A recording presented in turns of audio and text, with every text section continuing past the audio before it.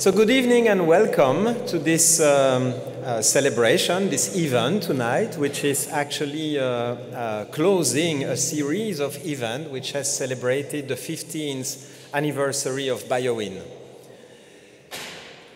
Dear ministers, dear professors, dear colleagues, dear friends, dear members of the board of BioWin, welcome to this event tonight.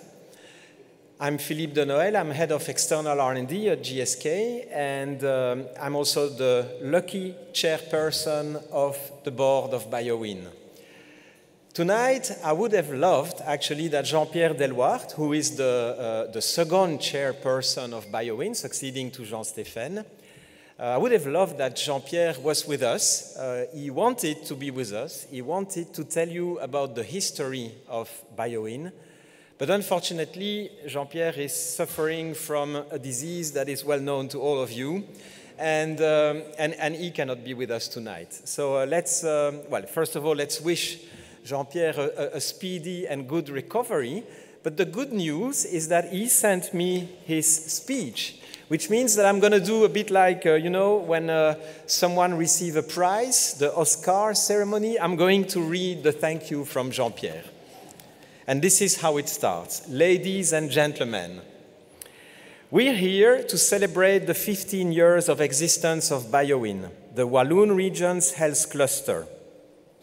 17 years ago, I remember as if it was yesterday, a call from Jean-Stéphane who asked me to come with him and others to Paris to study the French policy of clustering. He also asked me to bring in other biotech entrepreneurs. I invited Dr. Philippe Gabon, then CEO of Delphi Genetics, to join us. Thus, a group of pharmaceutical and biotech companies, managers, under the leadership of the then Minister of Economy of the Walloon region, Jean-Claude Marcourt, and led by Damien Dalmagne, from the consulting firm Arthur D. Little, left for Paris on a beautiful morning in December 2005.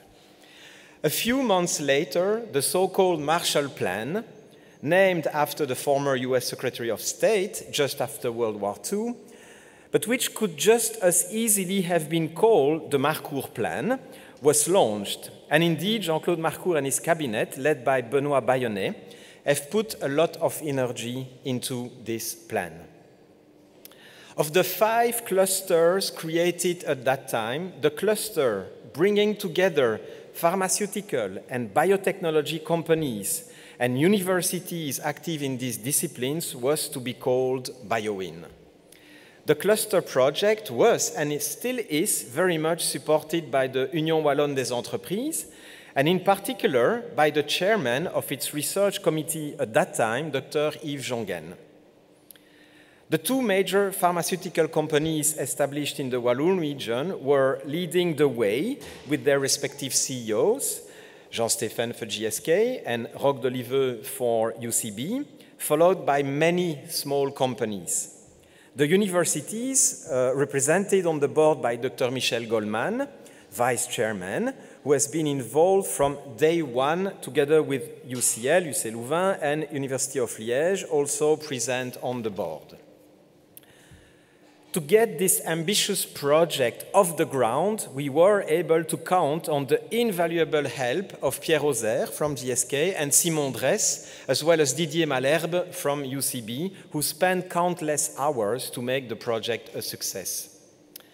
I would also like to mention Luc Vansteenkiste, who is here tonight, who was the first chairman of the Walloon region government's independent jury, which had to rule on the policy of the clusters as well as on the labeling of research projects. He devoted himself to this task with great rigor and professionalism. BioWin was born with a great ambition because next to the 2 big companies and to the Belgian French-speaking universities, a lot of SMEs believed in the project from the beginning and joined it. Fortunately, the Walloon political authorities have understood the tremendous potential of this initiative and have continued to believe in the project. The current Minister of Economy, Mr. Willy Borsu, continues to promote and support the initiative, and thank you to him. And all of this for what? This is what Philippe Denoel, the chairman of BioWin, will tell us now. And yes, I think indeed a tremendous project and a big success.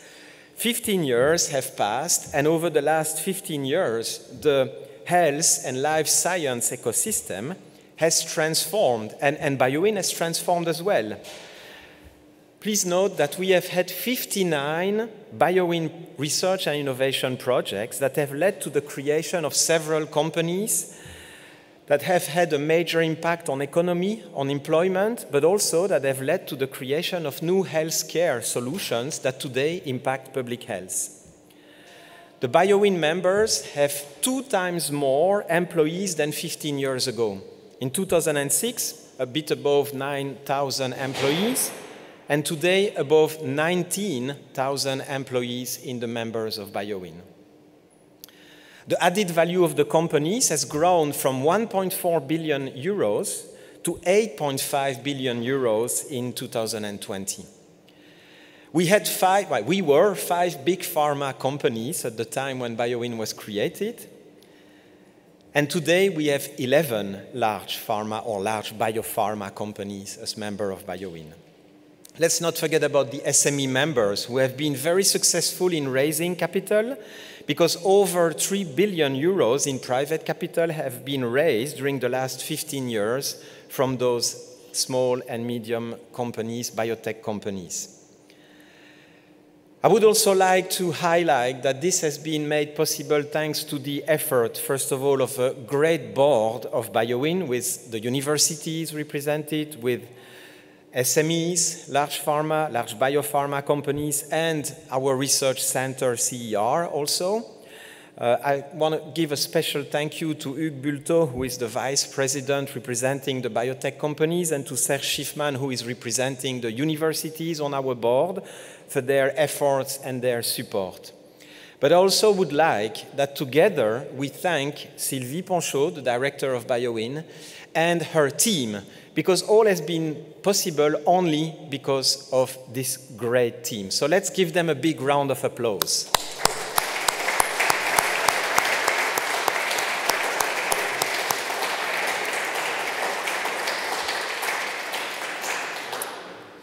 I also would like to say that today we have great opportunities, but we also have important challenges ahead of us. And this includes talent development. And those of you who have followed the recent history of BioWin have seen how the public and the private working together can come up with innovative and new solutions to tackle the talent development and the talent shortage issue that we currently have in our region. Another important challenge is the integration of the digital and of the environmental transition into our company's strategies. And linking to today's theme of the debate, the environmental, the social, and the governance proposition of companies is becoming increasingly important. And its link to value creation will actually be the subject of the discussion. And Luc Vansteenkiste has kindly agreed to moderate this discussion. Thank you very much, Luc. You are very well known to most of us here, but I think I still need to remind you that Luc has occupied several top responsibility positions in many companies, including Recticel. Luc was also the chairman of FEB FWO. Luc also served as the director and chairman of several national and international companies. And Luc was also the chairperson of the Prince Philippe Fund. Thank you very, very much, Luc, again, for accepting to lead this interesting discussion. And I would like to end this very short introduction, I hope it was short, by welcoming on stage the panelists who have kindly accepted to discuss this important topic. So please welcome Veronique Toully from UCB, Truike Vercruysse from Belfius, Ghislain from Euronext, and Thomas Canon from IBA. And Luc, over to you. The floor is yours. Thank you, everyone.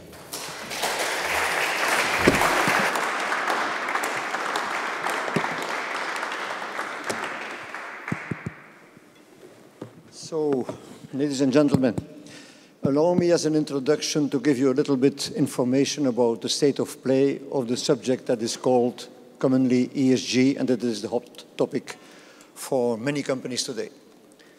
First buzzword is taxonomy. Taxonomy was a regulation that has been created by the European Commission in 2020 and was a set of rules to be applied by financial institutions and defined a number of zones of activity in which we should invest in the future to make the Green Deal successfully happening. First element, taxonomy. Second element is CSRD, Corporate Sustainability Reporting Directive. It was made regulated by the European Commission 1 year later, 2021. And it basically obliges companies to report on sustainability. Very easy to put in your memory. The companies that are obliged to do so are stock-quoted companies on regulated markets and exclude microcaps. That's the second buzzword you have to put in your head. The third one is ESG. ESG is environment, social and governance, and is basically what is sustainability about. So if you have those three words, you will follow the whole of the evening, I think, very easily. Another information is EFRAG. EFRAG has been asked by the European Commission to make standards for that reporting. And those standards are in the make. They have been made, are now for the moment in the market for consultation. EFRAG was basically in the past an institution created on demand from the European Commission to elaborate the standards on accounting. So the global world standards that are standardizing all the accountancy elements have been made by EFRAG for what concerns Europe. Now, to make it a little bit complicated, Europe expects us to make those standards. I am sitting on the board of EFRAG as one of the board members. On the other ones are many people. There are NGOs, there are unions, there are regulators, there are companies, groups presenting companies, so quoted and non-quoted, big and small. There is a group representing the banks and the insurers, and so on. So it's a multiple forum for the global community on the standards to be made or to report it on tomorrow. The European Union expects us to make these standards final before the end of this year. Now, to make it complicated, there is somebody else also making standards. And the one that is making those standards is the International ESSB Board, the International Sustainability Standards Board. That is a board that exists like IFRS, which was the international accounting group, is based on information coming from all the big economical entities of the world. That means Africa, Russia, China, Europe, Great Britain, United Kingdom, USA, all of them are basically in that group or have fed with their comments the making of those international standards. The aim of this group is also to make his standards ready for the end of this year. Now, the European Council, to make it a little bit more complicated, has asked that the standards that are made by the European group, EFRAG, should not be in contradiction with the international ones. So they can be different, but they should not be in contradiction, which is, by the way, a wise demand, which it would make it. But you have already a flavor. It's clear that the international standards will probably be more softer than the European ones, or could be more softer. We don't know. We will know at the end of the year. Also, they want to have their standards finished because otherwise there will be collision between the two before the end of this year. That's the game in which we are playing. Now, when I am a small SME, and I am quoted, but I am a microcap, should I then care about this complexity? Because the standards will be handed over end of the year to the European Commission. They will debate for a year, which is the classical way. And so the standards will only become applicable as from 2024 on. So I'm a small SME, or I'm a microcap on the stock exchange. Should I do something? Should I simply wait? Is that not the most easiest solution for me? Or can I simply let the big ones solve their problems. We will have the other ones. We will come when it's our time to come. And anyway, I am not subject to the reporting issue, so I will not be touched. So my first question is to the representative of the financial institutions, the lady Truike Vercruysse from Belfius. Can you explain us a little bit what is the link between taxonomy and ESG? And second, do you really think that everything is under control, that the companies can wait until everything pops up in 2024? Or are you already today finding out that there are a lot of problems that you cannot handle with your responsibility, because taxonomy is already a regulation you have to follow as financial institutions? Okay. How much time do I have to reply? Well, you have all the time. As long as they listen, you have all the time. Okay, so maybe first on the taxonomy, why is it important? Well, I think actually taxonomy is a very positive fact. You explained, Luc, what taxonomy is. So I think that's more or less clear, but taxonomy is really the one common language that should prevent companies from greenwashing or even greenwishing, because it's not always intentionally that people start to greenwash. Sometimes they are just not aware of what is sustainable and what is not. So their taxonomy has a really, really important role to play. And actually, but I'm speaking for Belfius, to us, it's a positive thing that this exists, because it's a compass, it helps us in guiding our clients. And we are really trying to have all our customers on board of the sustainable transition. And that's where taxonomy gives clear definitions on sustainable economic activities, which ones do we have to support, but also, and that's a very important principle of taxonomy, the do no significant harm principle. And so it's not only about what is considered as being sustainable, but it's also, if you are supporting sustainable activities, please make sure that you do no significant harm to other important activities. So I'm a big fan of taxonomy, so quite surprisingly. The other question was more like if it's all about good news, is everybody ready? So if we are honest, I don't think we're there yet. Huh? At least we're convinced of the importance, but there are several hurdles today, especially in also what you already mentioned. For SMEs, for example, it's not clear where they have to go. Do they have to respect the taxonomy regulation and all the other regulations or not? So there we're a bit in a situation where, for example, as a bank, we need to report on all our sustainable activities, but we are very much depending on the availability of data from our customers. Those data aren't there yet. So we have a big data issue. It's a global issue. It's not only for Belfius, it's not only for Belgium. It's really a European issue, or maybe broader. But there are some specific elements for Belgium as well, but we can elaborate on that later on. So are we there yet? No, there is a lack of data. There is a mismatch, I'm sorry, in the regulation at European level, because they are forcing certain reportings before the data is available, and so it's often linked to data. And I think it's just, for the moment, everybody knows that they will have to shift towards more sustainability, but we're not there yet with aligned methodologies, available data, etc. So the challenge remains huge, but I am convinced that we will get there, and I'm also convinced of the role that financial institutions can play in this transition. It's a little bit like Europe is a little bit misusing the financial institutions as being the policeman of the financing of the companies of tomorrow if they are not considered as being sustainable. So they will be in a situation. Are you already there today? Have you already to block financing of companies? As banks as a whole, I mean as a whole sector. I'm not talking about Belfius and... No, I know. Well, I think, first of all, it's not only policemen.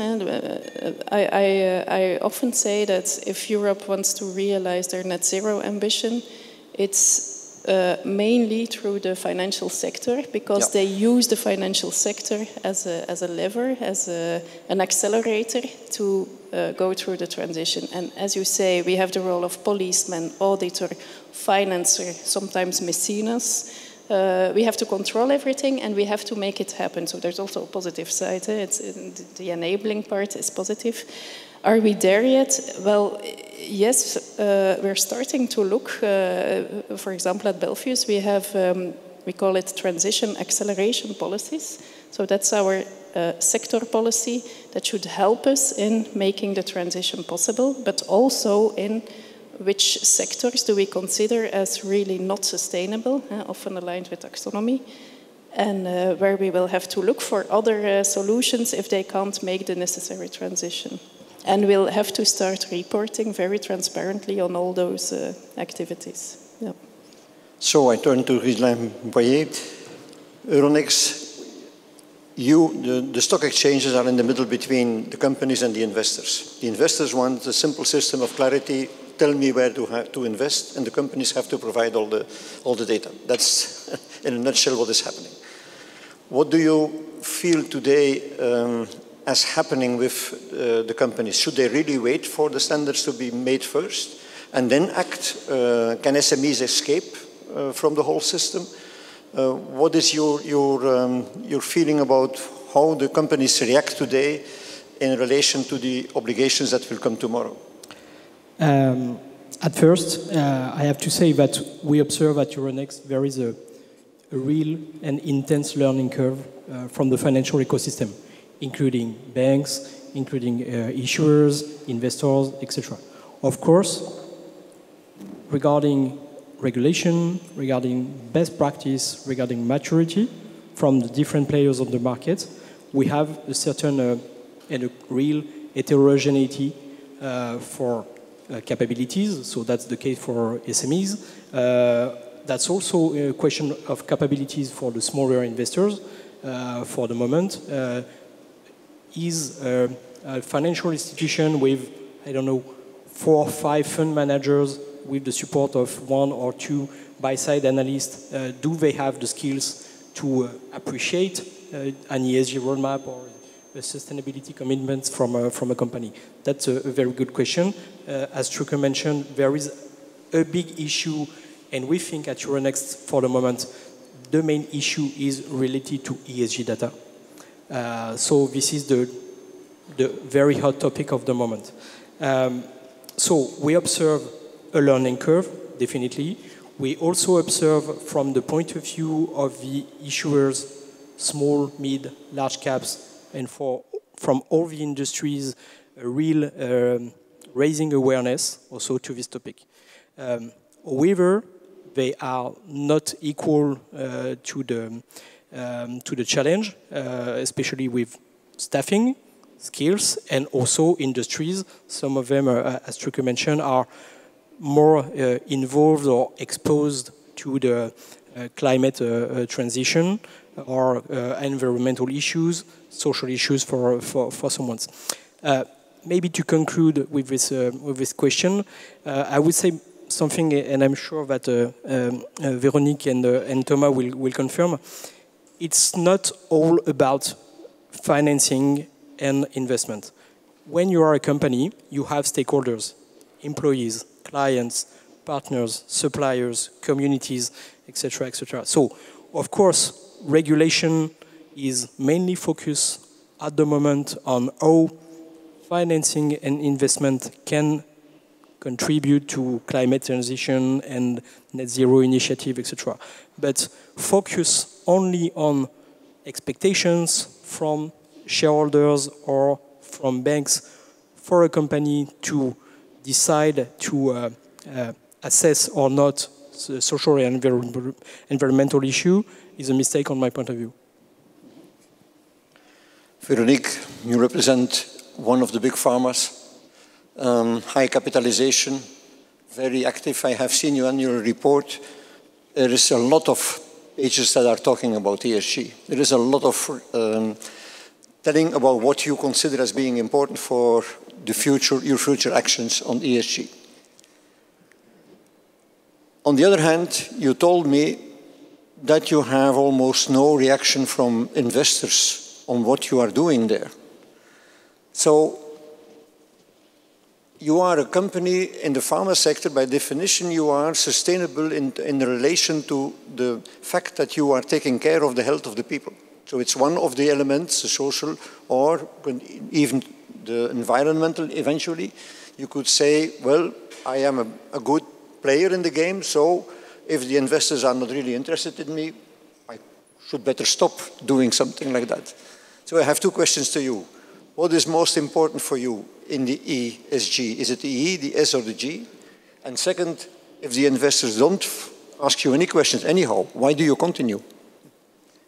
That's two very good questions. And you know, first of all, we are completely dependent on what stakeholder wants for a company. You know, a private company basically is there because we have clients, we have employees, and we have, for us, you know, being in the healthcare sector, government, who are happy to pay for what we do, and insurance, we are also happy to pay. So if basically we don't meet their needs, you know, what is the future of a company like UCB? So for us, you know, looking at stakeholder expectation, and I completely concur to what you said, you know, it's really what is driving us. And for sure, you know, UCB being a biopharmaceutical company, the main stakeholder are the patients with severe disease. And so what are the needs? How can we fulfill them? How can we make sure that patients have access to the drugs that we are, you know, bringing to the market? So are government going to pay for them? Are insurance going to pay for them? That's what clearly, you know, will secure the future of UCB. So for us, we don't talk so much about ESG or, you know, even sustainability. We talk about, you know, sustainable performance and a sustainable future for the organization. That is about, you know, of course, driving financial performance, but also creating value for the different stakeholders that we serve. So,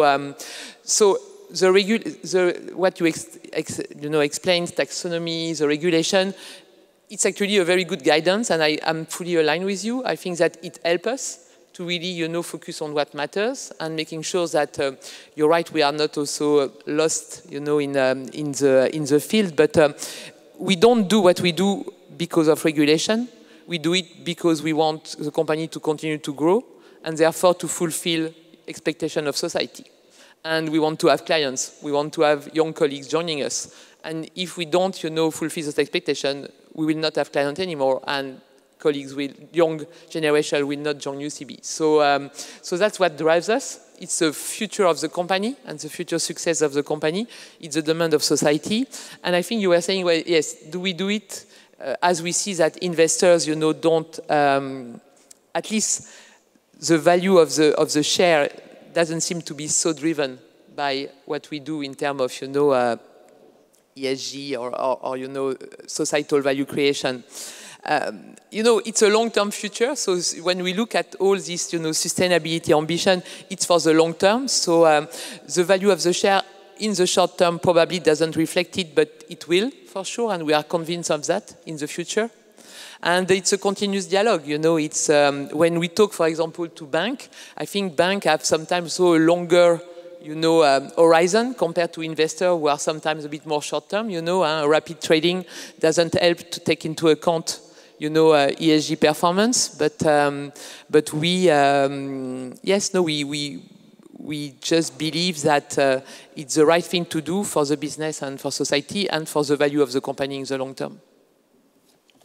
Thank you. Then I turn to the other pharma player in this room, IBA. You are smaller in capitalization, but you are also in technology and equipment for treatment of diseases, let's call it like that.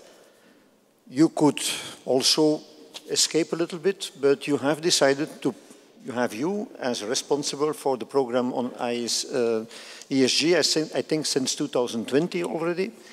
So what is driving you for doing this? Because this all costs money. Have you something that is allowing you to defend your job correctly in the strategy of EBA? My own job, I don't know. I hope so. No, but the panelist said it all. It's really a matter of stakeholder, taking care of creating shared and sustainable value for all the stakeholders of the company. And we have, as a stakeholder, of course, the customer and the patient. We have the shareholders, we have the employee. These are three main stakeholders, but we have also the planet and we have the community. And it's all about trying to create as a company value which are long-term for all these stakeholders. So that's the first thing. Then it's about, you know, okay, it's okay to say that we are a sustainable company, but how do we prove it? And that's where come, you know, frameworks like B Corp. For instance, B Corp for us is a tool to measure where we are with regards to these 5 stakeholders. And that's really a good way. So we say, we bring the proof of what we say.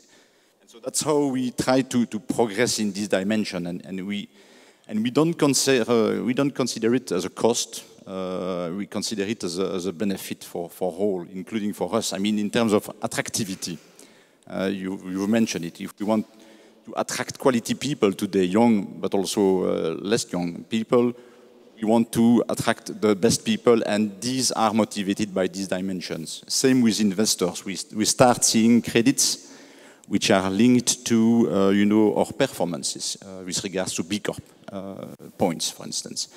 The same with our customers. They bring questions to us. So all these people are, stakeholders are putting positive pressure on us in terms of attractivity.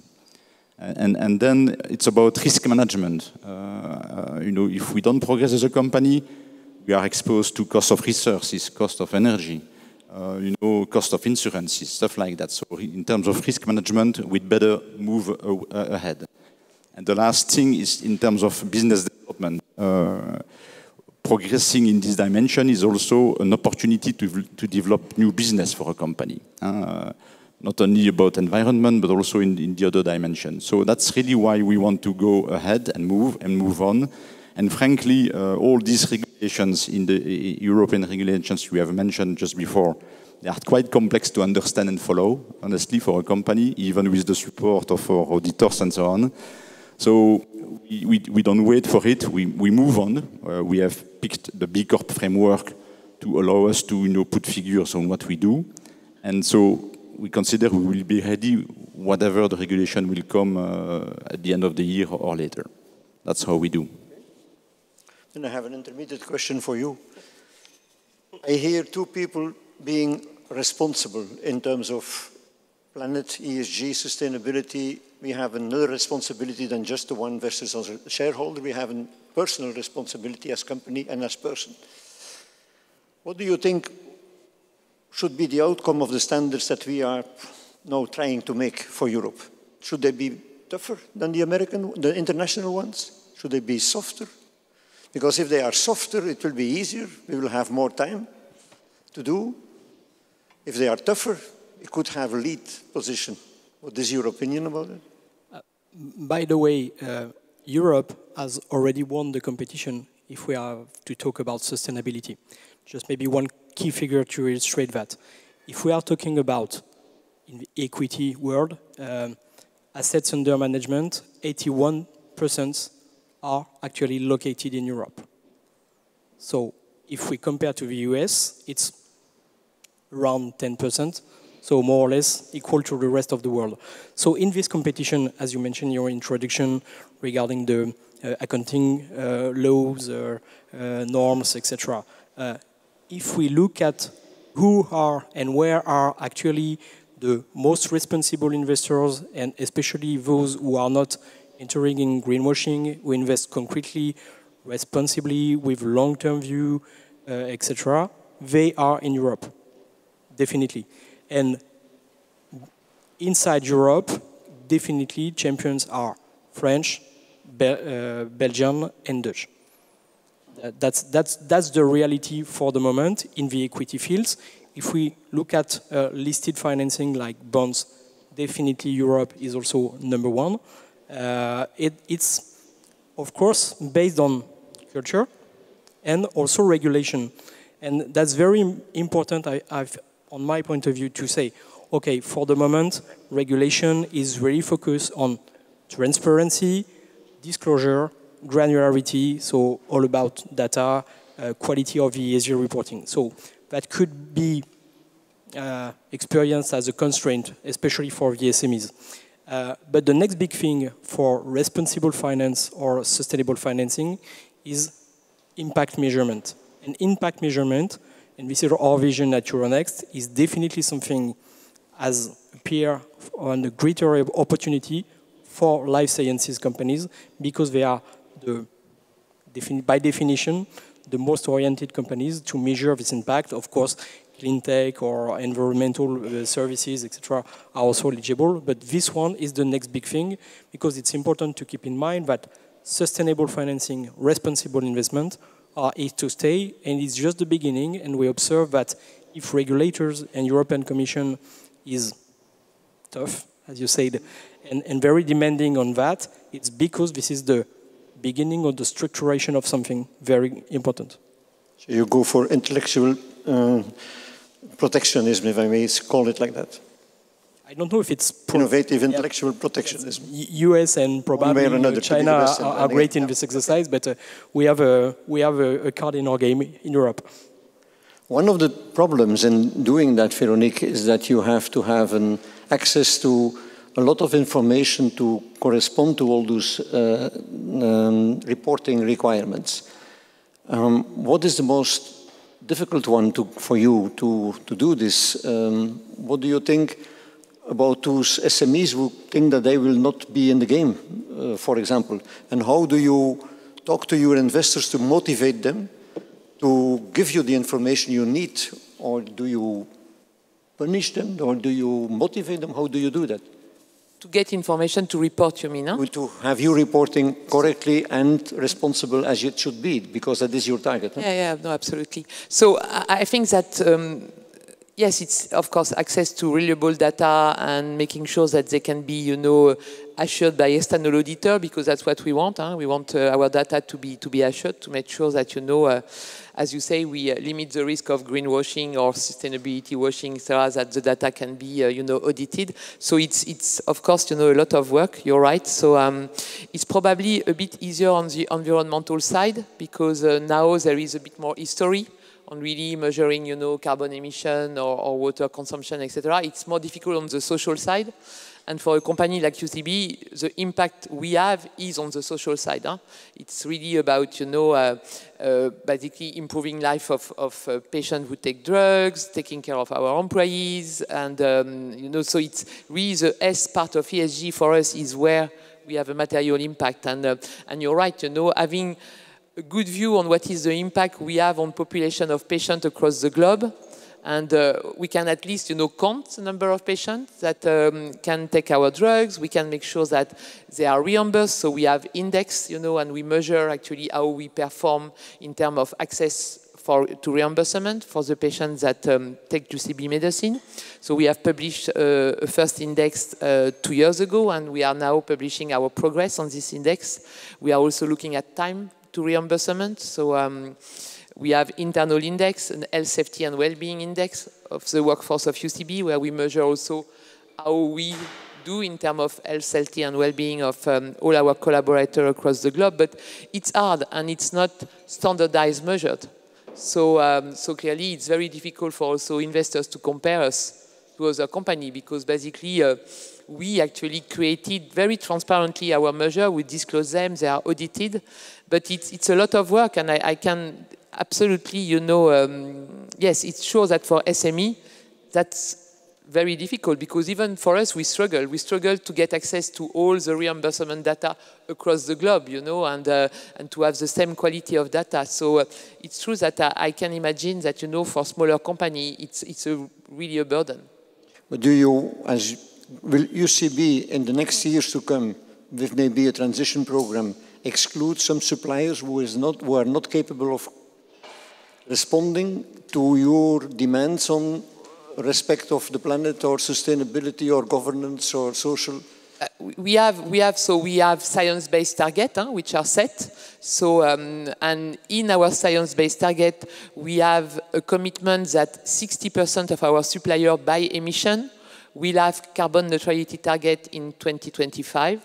which means that, you know, it's a tough commitment, and we need our strategic supplier to really come with us on this journey. So currently we are more at the stage where we interact proactively with them, we support them, and we really, you know, make sure that they are on the journey towards carbon neutrality, for example, but it will be the same on human rights, where we have also, you know, a strong commitment to really respect fully human rights across the supply chain. So we are not at a time yet where we have said to supplier, we stop working with you because you don't, you know, have targets that are aligned with ours, but it will come, for sure, because we have this public commitment, and, you know, we will deliver on it. So clearly, you know, it will come at a point where if a supplier doesn't at least start the journey, you know, it will be part as price, quality, and other criteria that come in the way we choose supplier, for sure.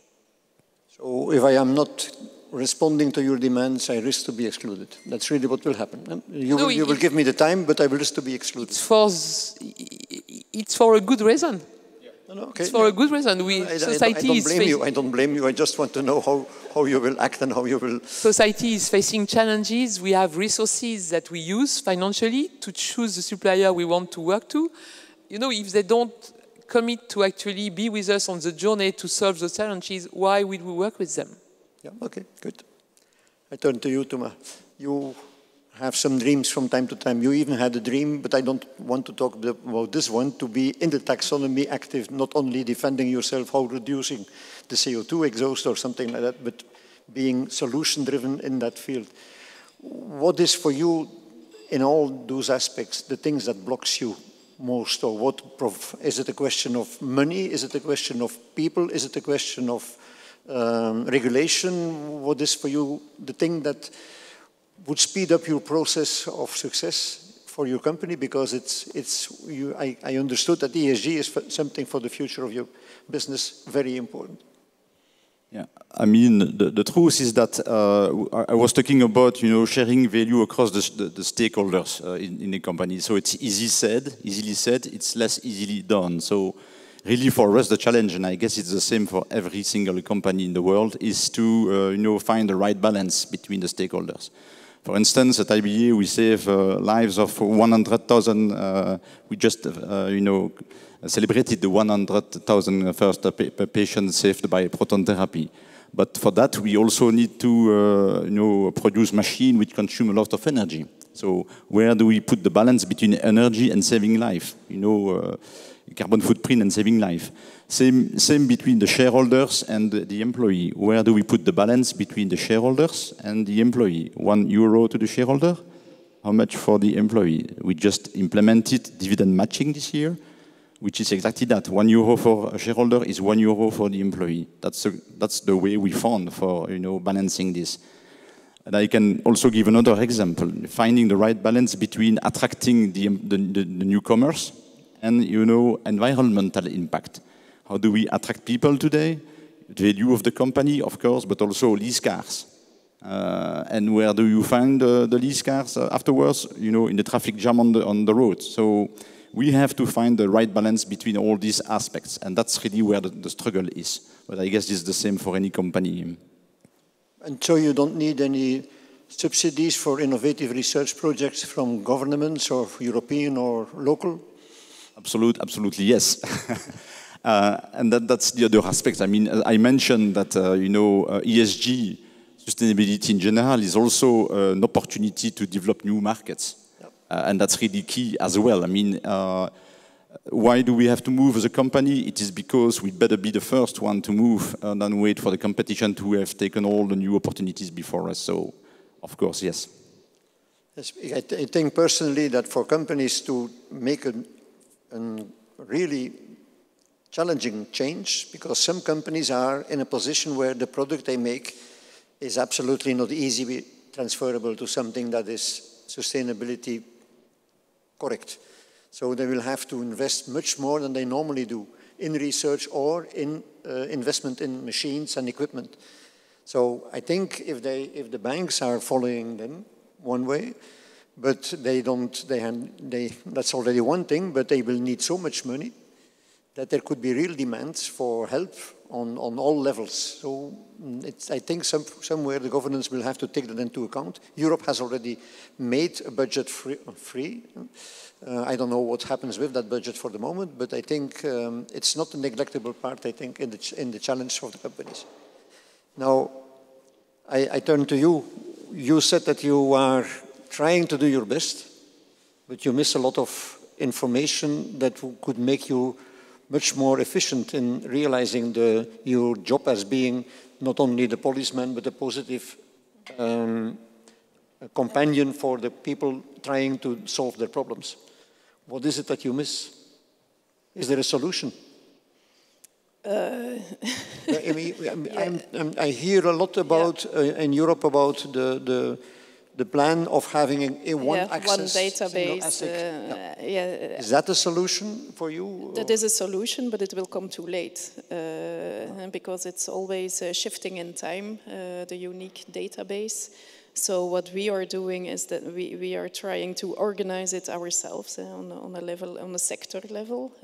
For example, we are really talking to the other banks to see if we at least can make sure that we don't ask, each financial institution is not going to ask all of their customers the same information. So we try to agree on that and try to find solutions ourselves. However, for example, just to make the complexity within Belgium very clear, the energy performance certificates are a very important topic in terms of ESG. Especially banks have to know the energy performance of the building stock. In Flanders, there is a database which is accessible, but we can't stock the data. So we can keep it for a few months, but we can't use it. In Brussels, there is a database, but we can't access the database. And then in Wallonia, if I understood well, there is no database of certificates. But actually, that's really a crucial element for banks because Europe is asking us to get a view on the energy performance certificate. Mm-hmm. So if you ask for a solution, well, there I would say, dear government, help us in tackling those kind of issues because if we get some help there, that would be great. It's a message, I think, that is of importance to help because it's a real hurry. Last question to you, and then we stop because we're already over time. So, SMEs, I'm focusing on SMEs. What I hear is that they are willing to do, but they are not capable to do. Because they are trying, but they do not know exactly what to do. Who has to help them? Should we leave them in the hands of their accountants, their auditors, who will tell them what to do like they normally do in accounting? Should we leave them in the hands of a lot of people that are standing up recently claiming that they have the solution versus a budget that is not neglectable, although the standards are still not finished? So they are already claiming that they can give you certificates. What should we do? How can we help the companies being educated in the challenge they have to respond to, because they will all have to follow. The small and medium enterprises will be in the trickle-down effect of the questions of the big ones and will have to be ESG. They will not escape. That is already for sure. How can we help them? First of all, Euronext has already engaged some concrete actions to help issuers. And last week, we have published the second version of our ESG guideline for reporting for the issuer, so you can visit the Euronext website and download it for free. Anyone can go to the Euronext website. It's for free for the entire ecosystem, and you can download it. Also, always for issuers, we have launched a couple of years ago a practice named ESG Advisory. That's definitely consulting, as you mentioned, but with a real and concrete tailor-made approach. The purpose of Euronext is to maximize the valuation of the company on the financial market. And so that's why ESG is part of this valuation. So definitely we have a role, and we also have an interest to make companies eligible to responsible investment, green financings, etc., etc. The main advice for the SMEs is, and for the non-quoted funds, it's not only about outsourcing and internal capabilities. This is always the same story. If top management, CEO, CFO, board, if it exists, are not convinced that sustainability and responsibility are value creating for long term, okay, no, that's a no-go. And you can hire all the consultants of the world, you will fail in this journey. So that's firstly based on a strong conviction from the top management, advisors, and boards. First of all, if you have to outsource something because you have a lack of expertise, staffing, or anyway, resources internally, that's a mix. You have to partner with your consultant, your auditors, any way you choose.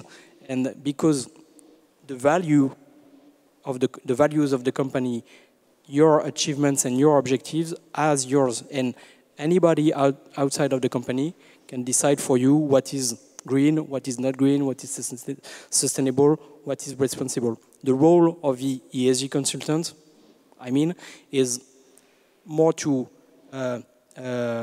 save a part of your workload and also help you to have the better trajectory according to your budget, your business industry, of course, and your resources. It's always a question of transparency, honestly, and of course, trajectory. And this is, for the moment, what regulators, investors, and bankers are looking for. Maybe there is need to a certain new group of people that are really, I don't know, be certified to help companies. I don't know how to do that. But there must be something that allows companies, because they cannot make the judgment. They are approached by people that tell them, give me 20,000 euro and you will be ESG free. No problem anymore with it. The people pay it and they have nothing. So there is something in the market that I think maybe regulators or political people should address one day to find out how to handle this, because otherwise it will be a big market of a lot of money spent and maybe not the results we want to have. I hope you will. We are 15 minutes over time, I think. So I really apologize, but I give the floor to Sylvie.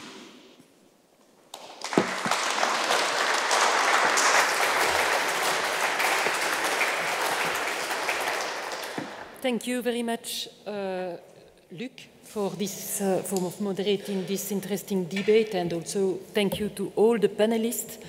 Thank you for sharing your experience.